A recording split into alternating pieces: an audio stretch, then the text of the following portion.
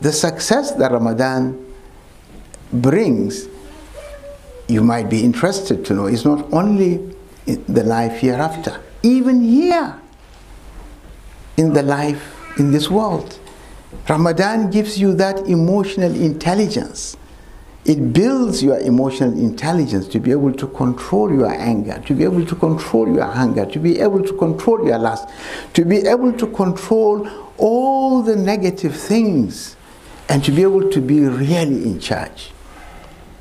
And it might interest you to know, empirically, some universities, apparently without even knowing about this, have carried out experiments, open experiments. And the most famous one is the marshmallow test, performed by Stanford University, conceived in the 60s, executed I think in early 70s, which is basically trying to, they picked some children and they gave them tasks to do, and they promised them the marshmallow sweet. But then they gave them option. If you want your sweet immediately, you get it. But if you are able to delay collecting your sweet, if you're able to delay your gratification, you'll get double that reward. And they tested these children and they followed them afterwards in their lives until they reached their mid-career.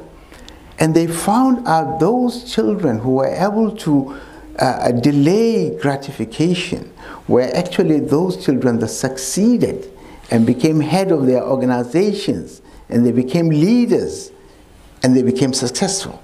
So it's not just, of course, it's most important in the next world because that's the ultimate. But even here, there are benefits that we can get.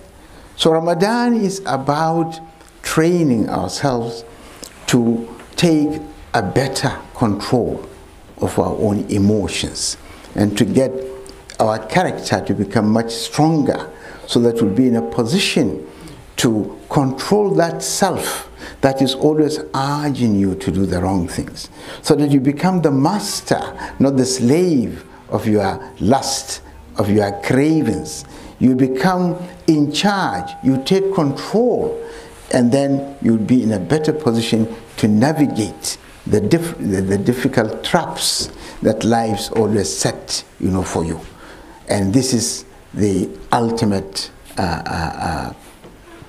objectives of Ramadan, and we pray to Allah to give us that, out of His grace, that ability to learn and to acquire those skills and those things that we get from Ramadan.